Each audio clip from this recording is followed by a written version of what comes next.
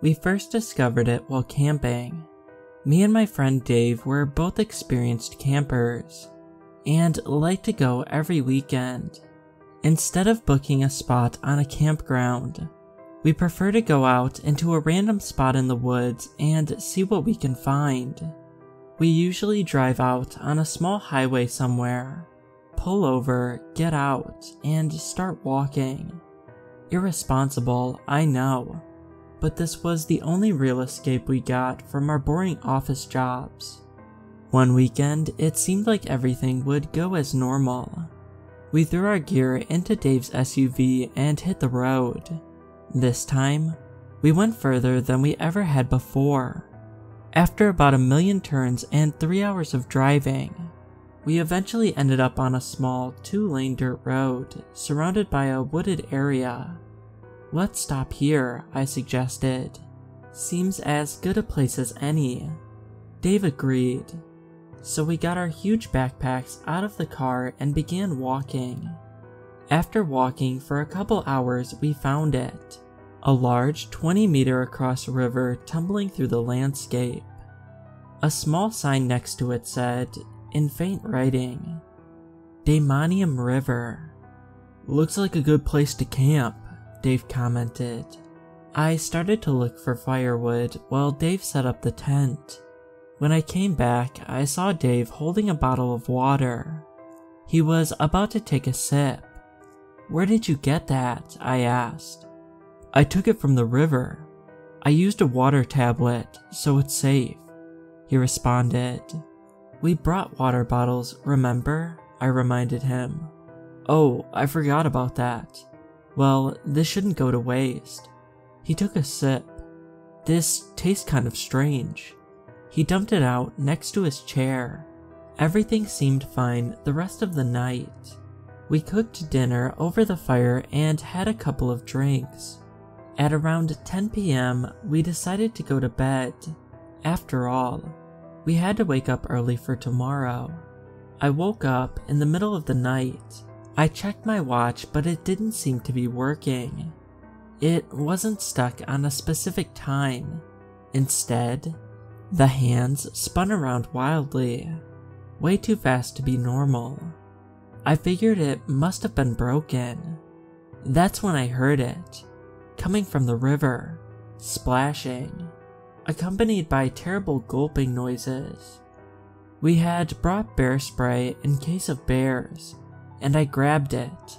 I looked next to me. Dave wasn't in the tent. Cautiously, I looked outside. The first thing I saw was the moon. Before I went to sleep, it was a crescent moon. Now it was a full moon, giving off a deep crimson red light. The river was the same crimson color, like it was filled with paint or blood. Near the sign was Dave, taking great gulps of the putrid water. "Dave, hello?" I called out nervously. He spun around. He was smiling. It was such a wide smile I could see every last one of his teeth. His eyes were so open and bloodshot, I thought they might pop right out of their sockets. He stood up and shambled towards me. I was frozen in fear. I noticed that he had grown a good 3 feet taller than he was last night. "Taste it," he rasped, shoving a chiseled goblet filled with the red water. "It will cleanse you." I didn't know what else to do. I just ran. I ran through the woods. I needed to make it back to the car. I looked behind me to see him lurching after me. His eyes were completely red now, and his teeth were stained the color. He was howling as if he was in pain. "Come back," he screeched. "You must taste it." I didn't answer.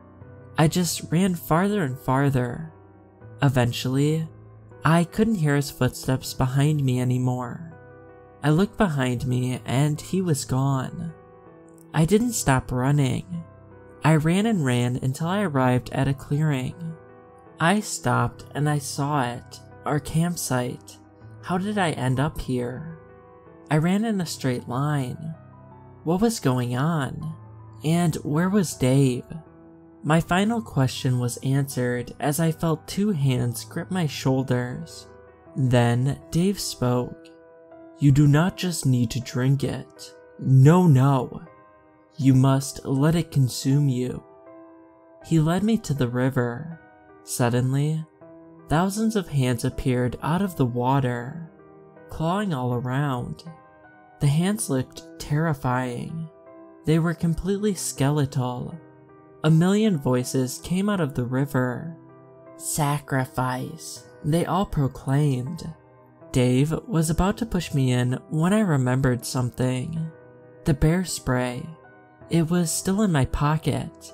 I pulled it out, aimed behind me, and sprayed. Dave screamed in terror. He let go of me and started clawing his eyes out. Blood started gushing out of them. In a panic, I pushed Dave into the river. He screamed even louder as the thousands of skeletal hands gripped him and dragged him down into the depths. After this, the hands receded, the water changed back to a blue color, and the moon returned to normal. I ran in the direction of the car. I didn't stop, not even for a second. After several hours, I made it there. I got in and drove away. The disappearance of Dave is still being investigated. I told the police that he just got lost in the woods collecting firewood, and thankfully, they believed that. I told them the location of our campsite. However, they were very confused. They found all of our gear and our tent, but there wasn't a river.